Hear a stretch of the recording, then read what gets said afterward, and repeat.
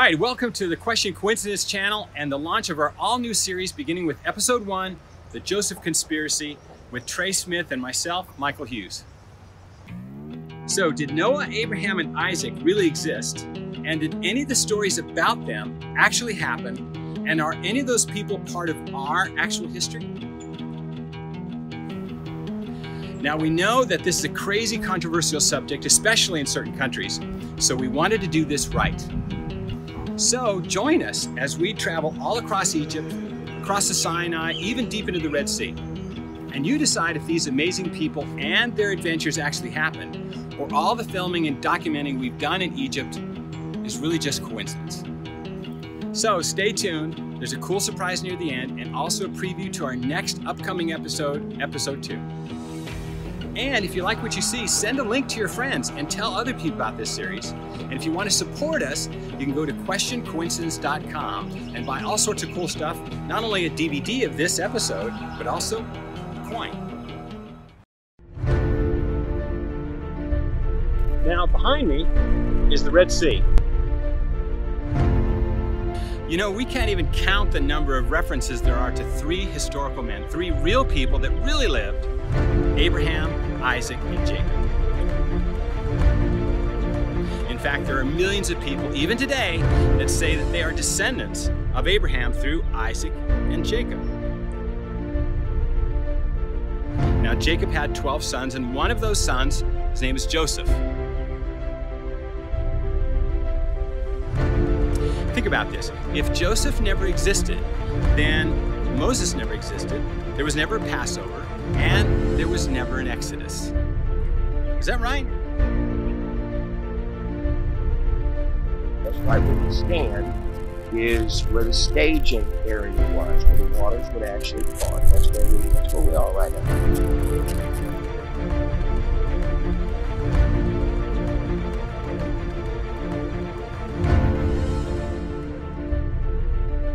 It's all a story, it's all coincidence. Any evidence that points to the real life Joseph is just coincidence. That's what we're taught. If these groups, governments, and even their museums around the world are telling you and your children that Joseph never existed, and that any evidence referring to Joseph is merely coincidence, then I say let's question coincidence.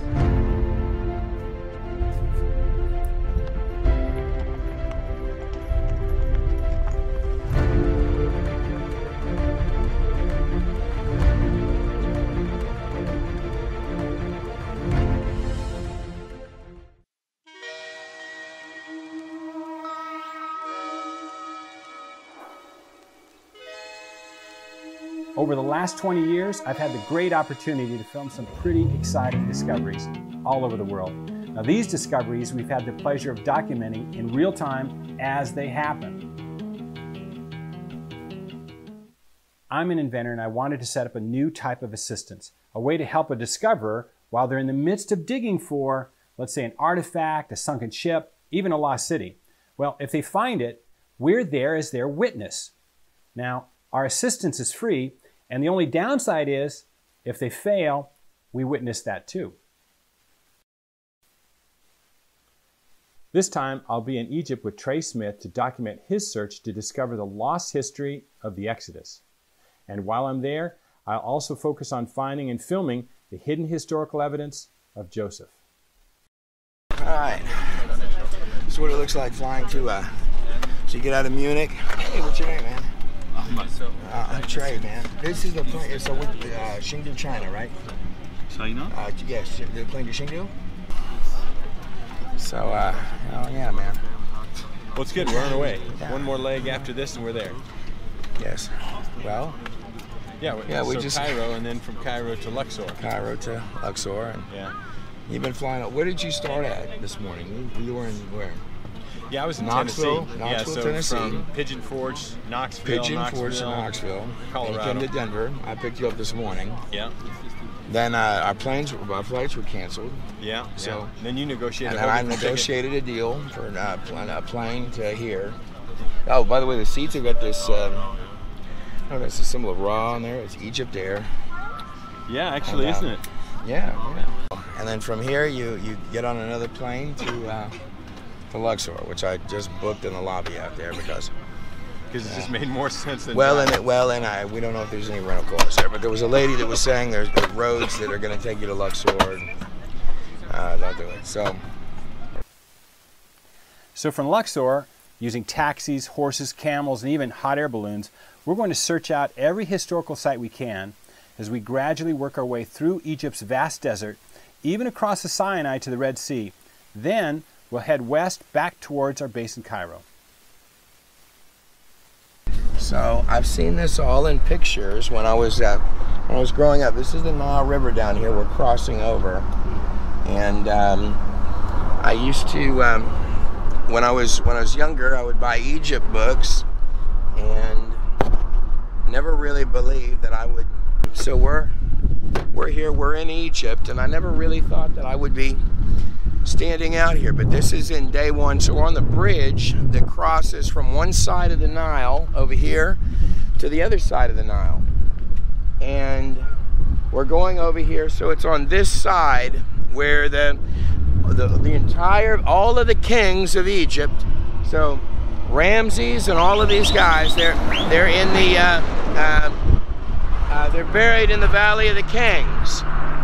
And I remember seeing all of these shots and photos that you're looking at out here when I would grow up.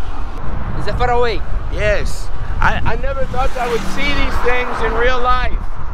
This is amazing that we're actually here in Egypt, isn't it? This is incredible. Yeah, this will be some great shots. This would be a good time to take note of some of the things that we learned while we were traveling throughout Egypt, especially if you have no plans to utilize any of the state-sanctioned tourist services. We've been driving in the desert for about 2 hours, and that's since Kenna. Yeah, I've been asleep in the car, and here are our drivers. Well, we're definitely in the desert right now. Once we what's it called? The city we left? Kenna. Once we left Kenna, everything was green and lush, a lot of farmland, all that, little towns, little villages sprinkled everywhere, and then as soon as you get out of Kenna, desert, nothing. This is where they grow sand. That's the big crop here. What do you think? Yeah. If you want to visit any of the lesser known historical sites that are not available on any of the state licensed tours. Where are we right now? Is this Russia?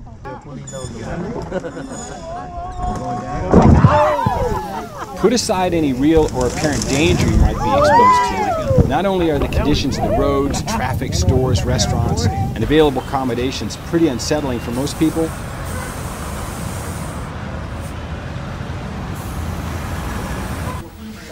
remember, this is not the Egypt that most people see from fancy hotels or tour buses, so you might be in for a bit of a culture shock.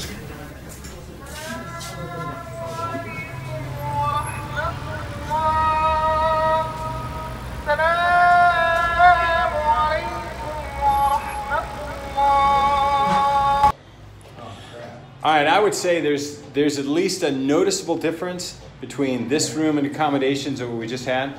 And it's a little sparse, but we've got a balcony. That's pretty awesome, and of course the bathroom accommodations pretty incredible. Going to be a little careful with this door. You can't quite get it open for the bed, but isn't that amazing out there? Hey, let me go out in the patio. I want to see what the view is. Yeah. Okay, here's our balcony view. It's pretty sharp. Take a look.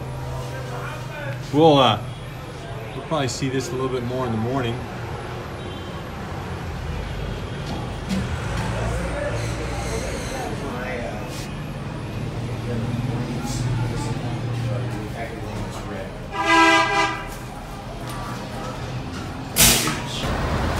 In the interest of safety, at some checkpoints we were detained a number of hours until an armed escort had arrived to support us through specific parts of the desert. Sometimes additional officers were put inside the vehicle with us.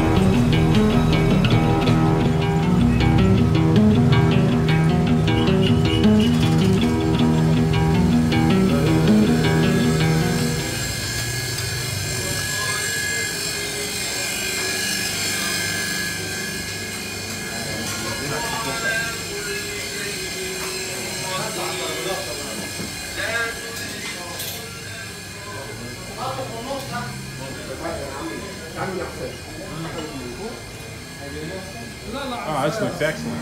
Pretty much. Yeah. Yes. Yeah.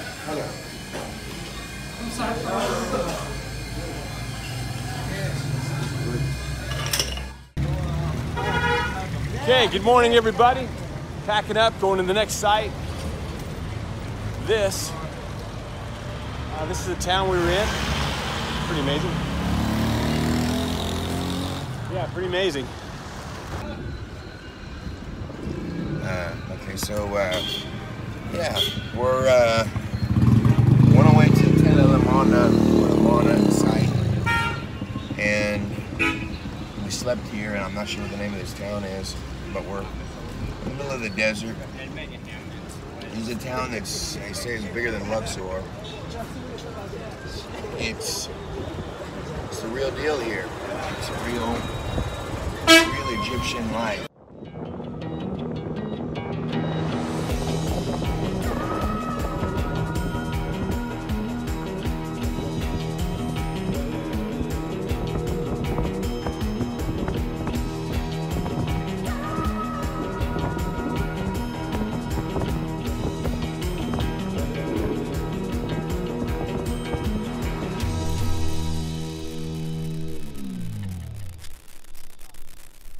This palace, when it was here in its day, look at these pillars. They almost look like grains of corn, sort of. But this palace that you're looking at behind me, this was one of the largest, might have been the largest, probably what many speculate it was, the largest palace in all of Egypt. All that's here today is just the rubble of its remains.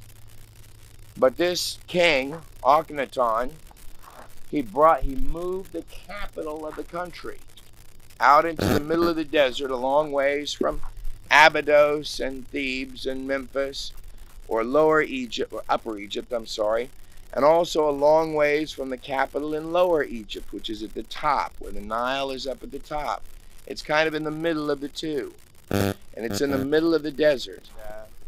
Two pillars. Akhenaton, his name was changed from, normally it was the man's name and the god's name. So, Atum means one god.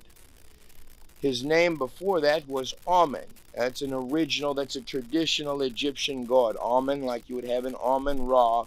So he actually changed his name to mean one god, and he went throughout the country and began tearing down all of the old gods of Egypt. And this here where we stand, this was his palace. The grandest palace in all of Egypt at one time stood right here. All right, so Trey, this is the first king or the first pharaoh that had claimed that there's only one God, right? Yeah. Only one God. All the other ones are essentially fake. So he changed everybody to say no more 10 gods, and now there's just one, right? Yeah. Okay, so how did everybody react to that, this new king, his idea? Well, he was killed by his, probably by the priests of Egypt from Upper and Lower Egypt, because, because the Pharaoh's system, the Egyptian system, lived off those gods. They have priests, and the government of the country, if it says the gods aren't valuable anymore, they're going to be upset about that. Because all those temples are about those gods. So they had him killed, and they returned the gods back. That's what most people are going to believe.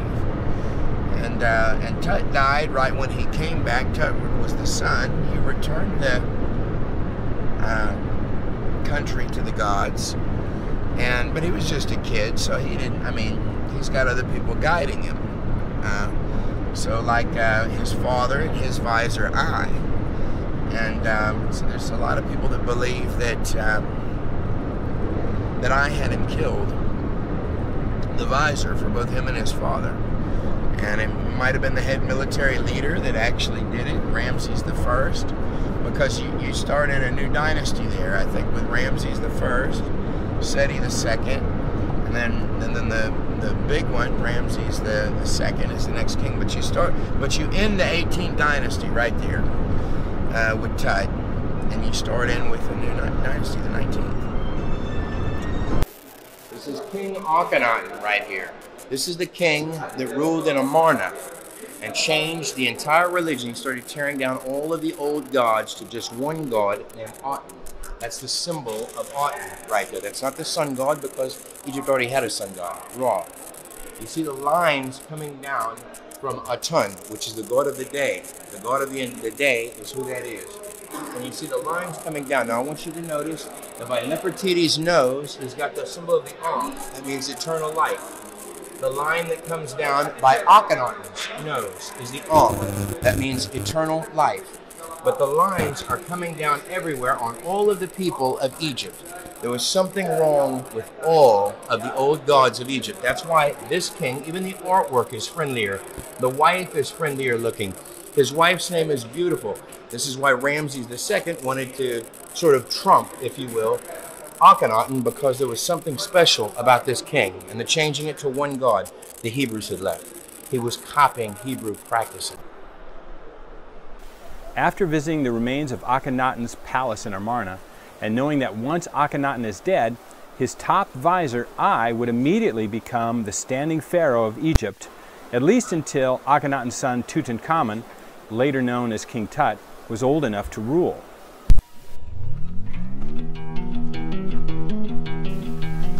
We wanted to film the inside of not only Akhenaten's tomb, but also his visor I. Keep in mind, film and sound equipment are strictly forbidden within any of these rarely seen ancient sites.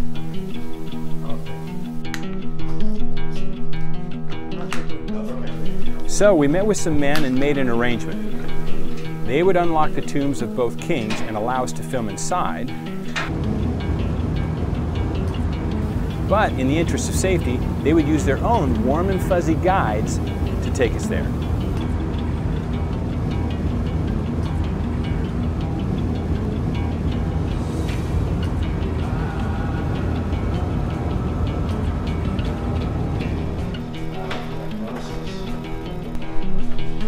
Walking inside the tomb of the Pharaoh I.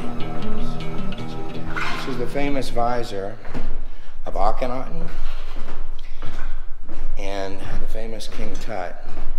He's also speculated to have been the one to have killed King Tut. So we're looking at an actual sarcophagus. This is his tomb, King I. And this is his sarcophagus right here that we're looking at.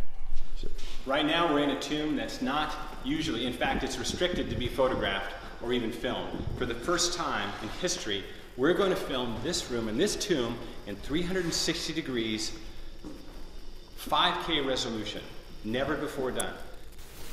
And after that, we'll also unlock the gates and take our cameras into what Egyptians and the world's museums now call the tomb of the heretic king, Akhenaten. So why do today's so-called educators put so much effort into trying to erase the history of this king?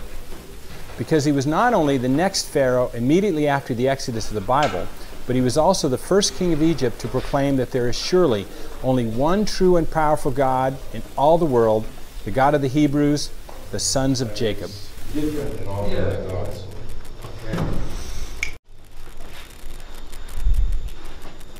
That's just amazing.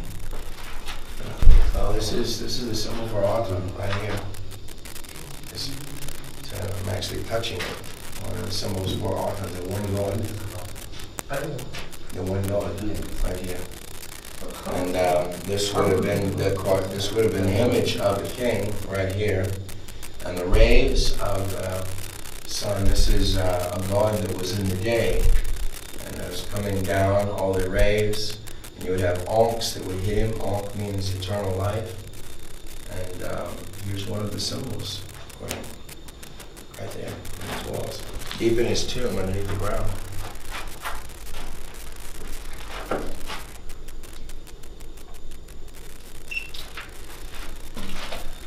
Yeah, I want you to take a look at this room. It's pretty small. Would you say about 12 by 12 in dimension?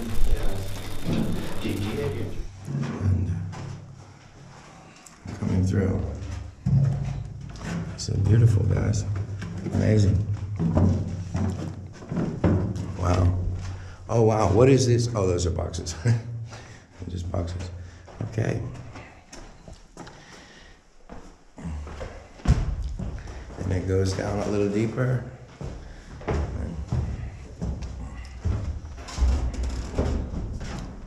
Wow. Going in.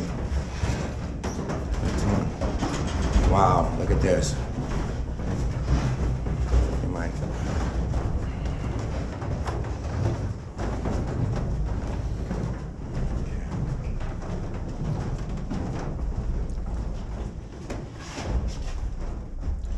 Okay. This is the tomb and the rooms of the Pharaoh Akhenaten that you're walking through. The Pharaoh that changed everything. This is the room where the sarcophagus was. You're underneath the ground. You're about 200 kilometers out of Luxor. And you're underneath the ground in the tomb of Akhenaten right now. That's where this is. This is what that looked like. That looked like. This was the Pharaoh that changed everything. Are there any more depictions on any walls? That was it? No more depictions on any walls? Okay. All right, man, I think we're done. That was probably a symbol of Aten right there. Who knows? Excellent, guys. That's it. That's beautiful. The Pharaoh Akhenaten. Hey, Akhenaton. Akhenaton. Yes. Okay. All right. Okay, thank you. Thank you very much. This is beautiful. This is what that looks like. We're walking from darkness underground into the light up here. So I'm coming out of the tomb. You're coming from darkness to light. The tomb of Akhenaton. This would be a good time for me to point out a few things. I'm not an archaeologist, and I'm not educated in any of the Egyptian historical narrative. I'm just an inventor, and most of my products since the 1980s have been things for cars and trucks. In fact, my most recent invention that just came out this last December was an accident. I mean, it's in 7 countries now, but I was actually looking for something completely different. A food that would use, well, food from trees, tree bark. Did you know that tree bark can actually be used as food? And not only just a food, but a food that can help increase or even restore great blood circulation, or even communication between your mind and your body. It's a great food. And in fact, it's a food that's been known for a long time that we just have forgotten about. So using this tree bark, I was getting great results with women that had MS. In fact, there was one woman in particular who not only was able to get rid of all of her pain meds, but also was able to stop having to walk with a cane. The surprise came when men started taking it, and not only did they have great blood flow, but everything started working. Everything. So the obvious thing to do was to go ahead and sell a version of that for men, and I called it Rocket Man, as in GetRocketMan.com. So what does Rocket Man have to do with Egyptian history? Nothing. I'm just an inventor. That's my point. I don't have any education specifically about Egyptian history at all, but I want to learn what it is, and I want to learn especially what's not talked about in schools or colleges. I believe if you were an inventor and you had success on some of your products, you would probably do the same thing. You'd want to do something that you believed was important. And for me, I want to learn more about our history, the real history. Yeah, let's do that. let's bring everything into the light. You know, for too long, we've all been entombed in the dark, just like Akhenaten. Here's a news flash. Did you know Akhenaten, he not only believed in one true God, but he regarded his wife as an equal to him in marriage.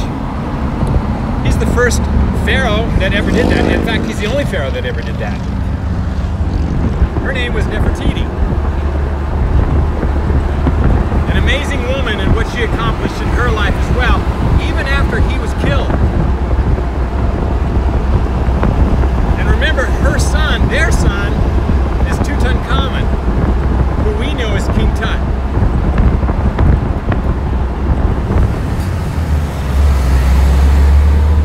In fact, he built in stone as a testimony to his belief in one God. In fact, he named the city that he created, where he put his palace, Amarna, and that means the horizon of one God that saves us all.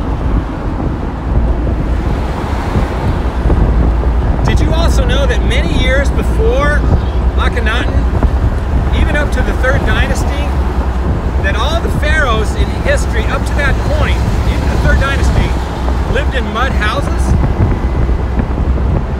They were all relatively poor, actually, until that 3rd dynasty. There's this guy named King Zoser. He became so wealthy that his wealth kicked off all the dynasties that followed him. Now, what happened that made him so wealthy? Did you ever think of that? He was so wealthy, in fact, that he built what today still stands as the oldest temple and pyramid complex in all the world. Now, a guy that grew up in mud houses, what motivated him to suddenly build everything in stone?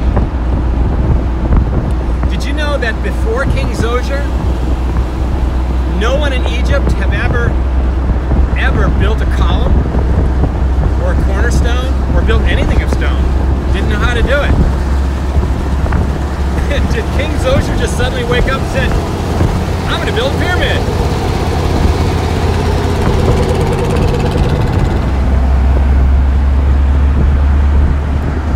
So what if there's a connection between the artifacts found in King Zoser's complex and pyramid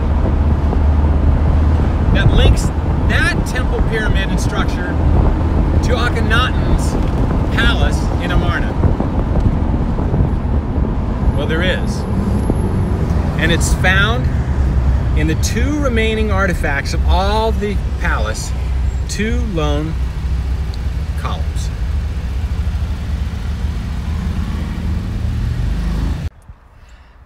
So let's go to King Zoser's complex in Saqqara and listen to what the state, the Egyptian state, teaches that King Zoser was motivated by to build such a complex. Again, that complex is the largest and oldest temple and pyramid complex in all of Egypt, in all the world.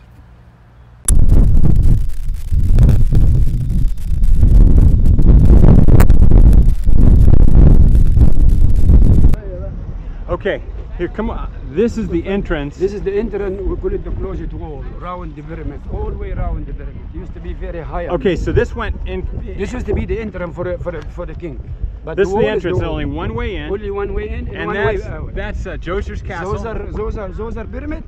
And you have the engineer, he designed to make the entrance in and out, because not fall down. And the engineer is Imhotep. Imhotep. Imhotep. Am I saying that right? Imhotep. Imhotep.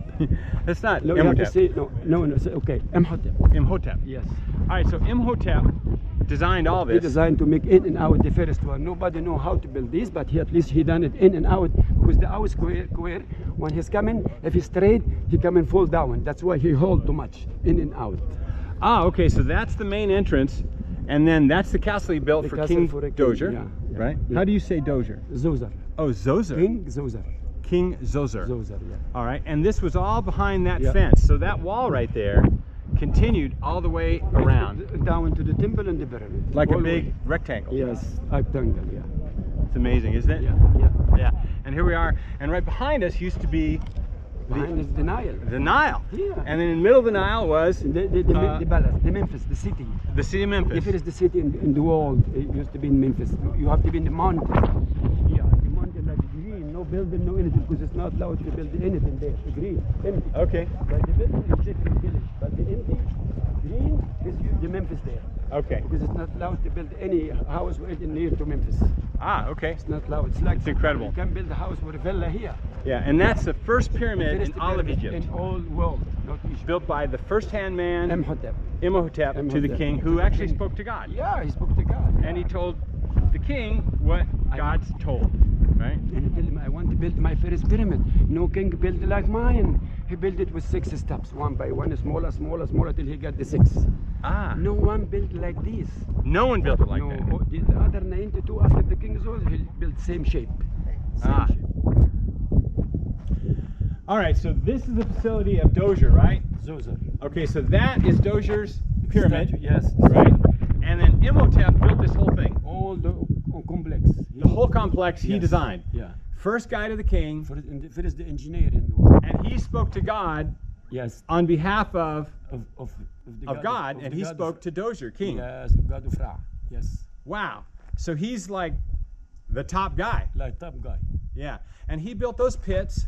No, we build these bits, and then we have another engineer for King Wanis. That's later, though. Zoser belonged to King Zoser. Okay. And that in the center right there is the King Dozier. The statue of the King Zoser. Okay. And of course that's Dozier's step pyramid. And is that the oldest one in Egypt? The old one, the first one. That's the first and The world, oldest yes, one. yes. Wow. And And then he built the school at Hepset for celebrate when he come in a king. okay. Yeah. This is amazing here, isn't Yeah, it? yeah. And that facility right behind This is you. the entrance to the open court Okay, so that's the column. one entrance to the open court, with 40 column. and with 40 columns, 20 on each side. 20 on each side with the rooms, many different rooms for the statue of the family. Of Okay, all the little niches were for yes, statues. for the statue. Okay, and then the pits, all the big. All the how big- many? There were 9 pits, 9 and they were just used for sacrifice. for sacrifice. Yeah. And that's You how see they- the one in deep shaft for the kidney and liver. Deep shaft, the first one near the Okay, so it's a deep shaft because it's for the kidney and liver. Yeah, to be king of Upper Egypt and the body inside pyramid for Low Egypt. Okay, and that's why those pits are like Yes, that. yes, we call And it there's the- 9 of them. yeah. And there's tunnels connecting the pits, right? It connect bits. Okay. So if somebody came here, they would go to that facility there The entrance only for king and the family and for the the king and engineer. family, and they'd go through the main hall. And the engineer go in. 20 columns on each side. Yeah, 40 to 20 on each side. Okay. I'm tired now. And they look like palm trees, right? Yeah. Okay. This is like a palace in pharaonic time. It's like a palace. It's amazing. Yes. And of course, the Nile River was just really right over there. Oh, right over here. Yeah. Okay. And then on the other side, or in the middle of that Nile, was Memphis. The Memphis, the capital. Yeah. Okay. And then on the other side is where they quarried stone. The other desert is called Mokattam, when he got the stone to build the pyramid from there. Okay. Amazing. Yeah. Yeah. And then this is different places where they do prayers. When he prayed, yes. He walk up here and pray to Yeah, Ra, he prayed to the sun, to the God pray of to Ra. God the Son. And there's his statue in the center. Yes. And Imhotep, pretty important guy. He's in the world, yeah. He's something. Okay. Yeah, he's God, second God. And he's the first to do arches. He's also the first to design pyramids, He right? designed the one with the steps. And he's the first to design buildings with stone, With the stone, limestone. with limestone. Yeah. And again, the first to do arches. The arch, yes. And he's priest the king. He is the king.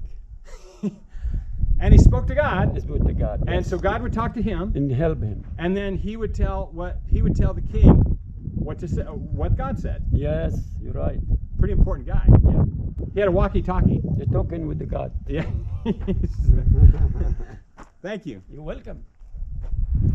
After meeting with this guide, a great guy by the way, we had the opportunity to meet with a number of other people throughout Egypt, including people down at the Cairo Museum, and ask them about Imhotep and King Zoser. So the Cairo Egyptian scholars, even those at the Cairo Museum, all agree that there was this guy that appeared essentially from nowhere and quickly took control of all of Egypt through the authority of King Zoser. So they admit there's a man who came from another land who came in peace and was made the high priest of the king, and that he was acting under the authority of God. That's what they admit. So this man, Imhotep, they also admit, brought the pharaohs out of the mud homes and palaces and taught them the engineering fundamentals of constructing amazing stone structures that would last throughout the reigns of all the pharaohs of Egypt to follow. And this structure, his first structure and pyramid complex, remains even to this day. But that's not all.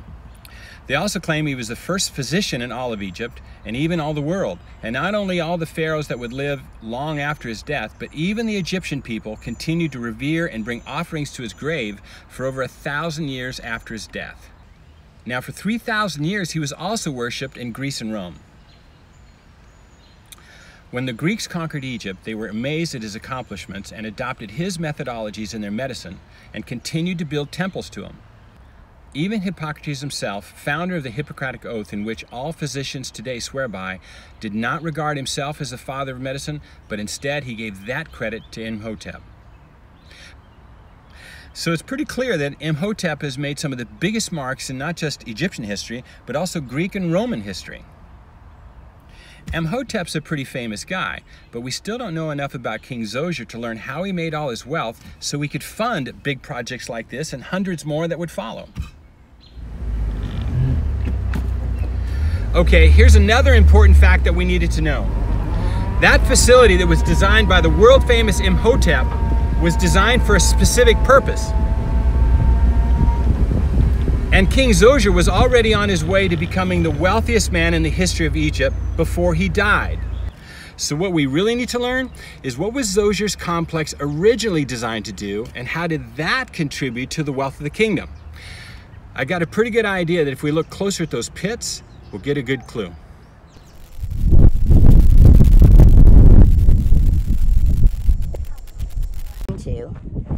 Walking straight into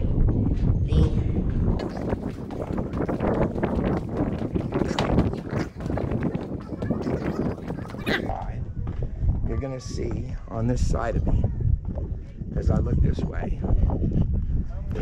Okay, we're back here at Saqqara, and this is the this is a facility in Saqqara. If you look over here, you've got the pyramid, the step pyramid of Zoser, right? Zoser. Step pyramid of Zoser. This is the entrance to the facility here. What's that? The entrance to the open court. Okay, the entrance to the open court. This is our guide, and what's your name? Abbas. Abbas? Abbas. Abbas. Very, very smart, been doing this for a long time. If you look around, just an amazing sight around this whole facility. Great historical significance of this. Now, as I'm told, just beyond that wall over there was the Nile. And right in the middle of the Nile was Memphis, right? Memphis. And on the other side of Memphis, on the other side of the Nile, was the place that they quarried the stone. This is incredible here, isn't it? Okay, so just to be sure, I was filming the very front of that building right over there, right? And it's only one entrance, right? And yes, one entrance. One entrance. And when you went through that entrance, you go through all those columns. 40 columns. 40 columns. 20 in each side. Oh, 20 in each side. And each column look like palm trees. They do. Okay, palm trees. Right. And then you get into the big courtyard. Open court, yes. And now, is that open courtyard completely enclosed? Closed. Yeah. Yeah. And there's only one way in. One way in. There's only one way out. One way in. One way in. One way out for a king. Ah. Okay. Is there a second way out that way? Other side for another king when he's. Oh, okay. So there's two entrances. One here, and the other one back for the king. And the other one, the back side. The one in the road you saw. Yeah, yeah. At the back. Okay, so if we came to visit Imhotep, we would go through this main door here. Yeah. We'd be in the courtyard with all the pits, and then when we wanted to leave, we'd go out that door. Yeah, no, same way. Or we'd come out the front. Same way. Okay. Are those little? You know the columns? There's little booths. Rooms. Little. Yeah. What are those? This is for used to be have a statue. Oh, you think all those are just for statues? For a statue, and most of it is gone now. Yeah, yeah. It's very pretty. Yeah. Yeah. It's pretty amazing. Okay. Excellent.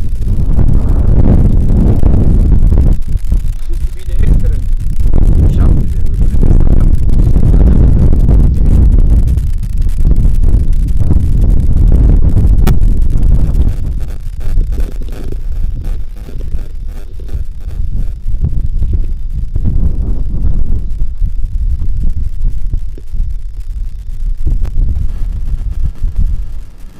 Okay, this is one of the huge pits. one of several huge pits at this facility that Imhotep had designed and built.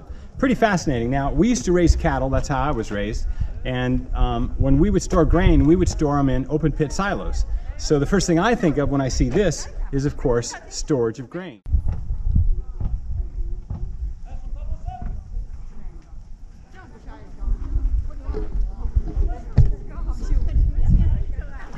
Pretty deep, in fact, really deep. And you might see those holes, those rows of hose going all the way down.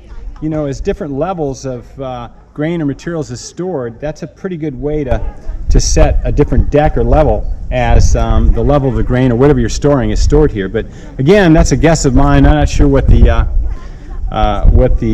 local state or the guides are told to say what this is, but that's what it looks like to me, only because of, well, my background. How many pits are there like this? So a lot. There's a lot of them, like 12 or something? Like maybe 9. Oh, about 9 of them. So the official reason for these pits are they were for sacrifice? Sacrifices there, yeah. That's what it's for. Yeah, sacrifices. I see.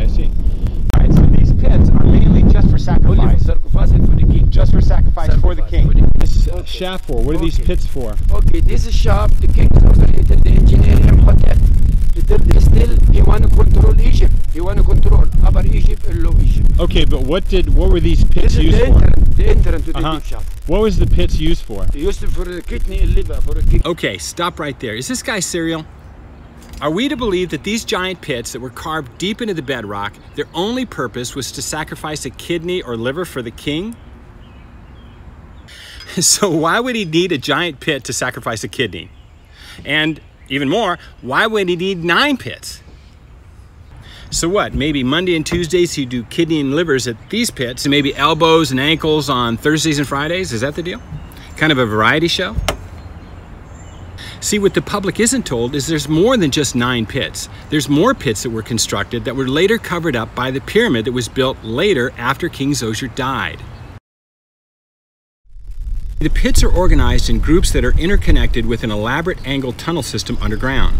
And none of them have any hieroglyphic carvings, pictures, or paintings on the inside that would indicate they were originally designed to be used for any religious purpose whatsoever. But what has been found throughout all these pits is the remains of grain.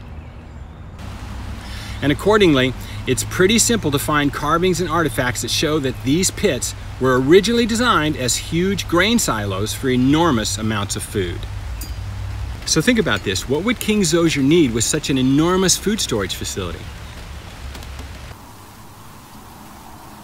In 1890, Charles Wilbur discovered on the island of Sahal at the first cataract in the Nile a large boulder like an ancient billboard, which includes a story of Imhotep dating about 1,000 years after Imhotep's death. Now, if you think of the Nile as a superhighway for the king in ancient times, it's clear that this written notice was intended for the then current king to read as their boat passed by.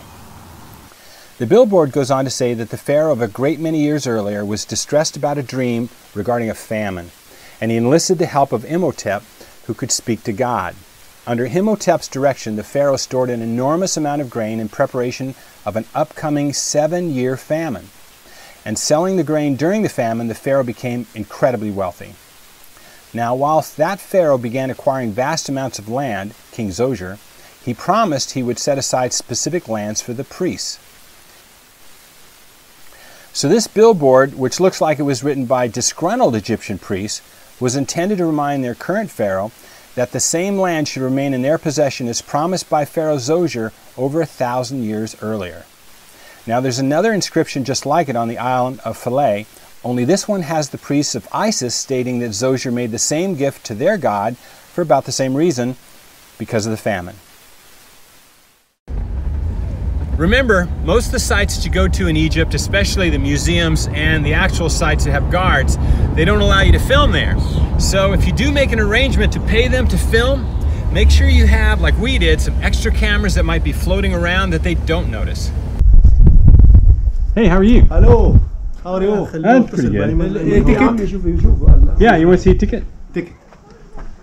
It's a camera for iPhone. Okay. It goes into my iPhone. Okay. You want a seat? Yes. How are you? What journalist? Journalist now.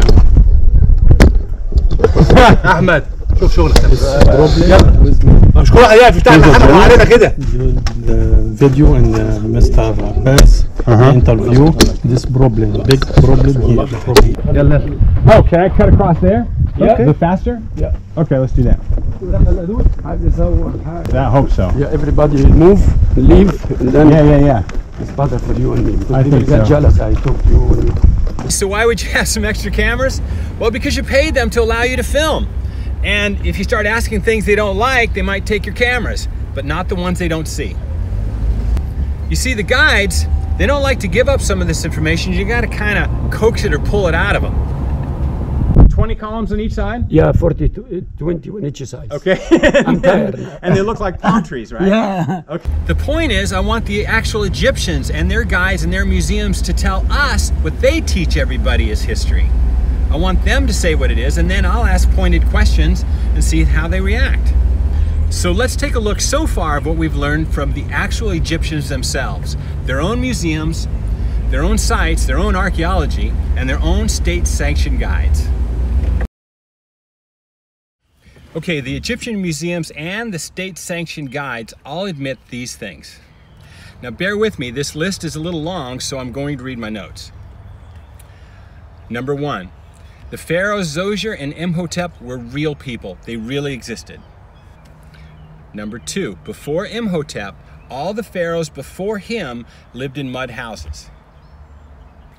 Number 3, Imhotep, a real man from another land, not an Egyptian, arrived on the scene and attained the reins and control of Egypt under the authority of the king Zoser. Very important, number 4, this amazing man, Imhotep, is actually the original designer and architect of all the stone homes, monuments, palaces, temples, and even the pyramids that still remain today. Number 5, unlike all the pharaohs of Egypt, Imhotep and his amazing accomplishments have been honored by the Egyptians, Greeks, and Romans for over 3,000 years. 6, Imhotep is recorded as the first physician in all of history, and he spoke to God. And what's also really surprising is the Egyptian narrative also admits that Imhotep, after he spoke with God, would tell King Zoser what to do, and King Zoser would do it. And number 7, I like this the best.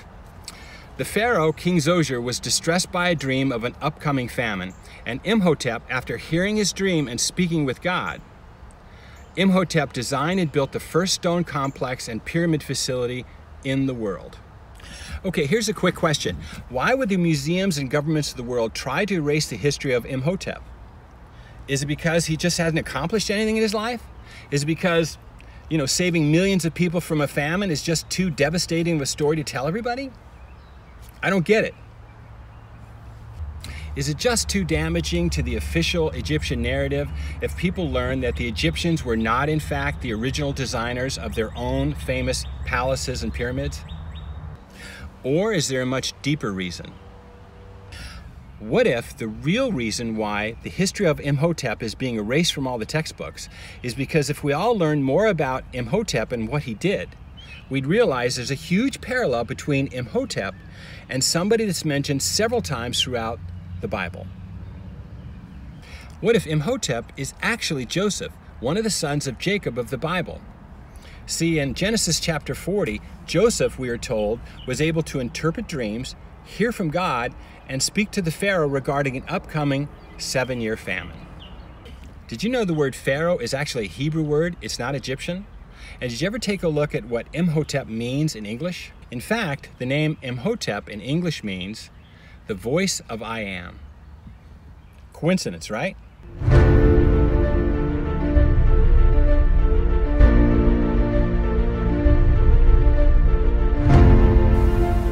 Next time on Question Coincidence, the Joseph Conspiracy, Part 2.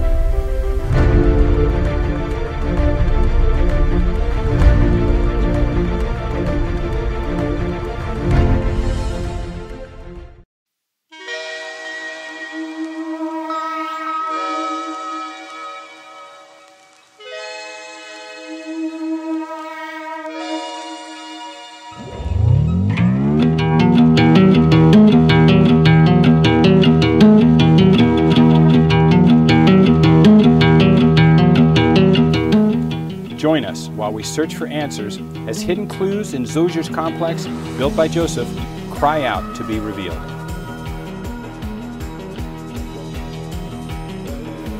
And the incredible connection between a commitment of the God of Joseph and the horrible murder of Pharaoh Akhenaten and his son, known as King Tut.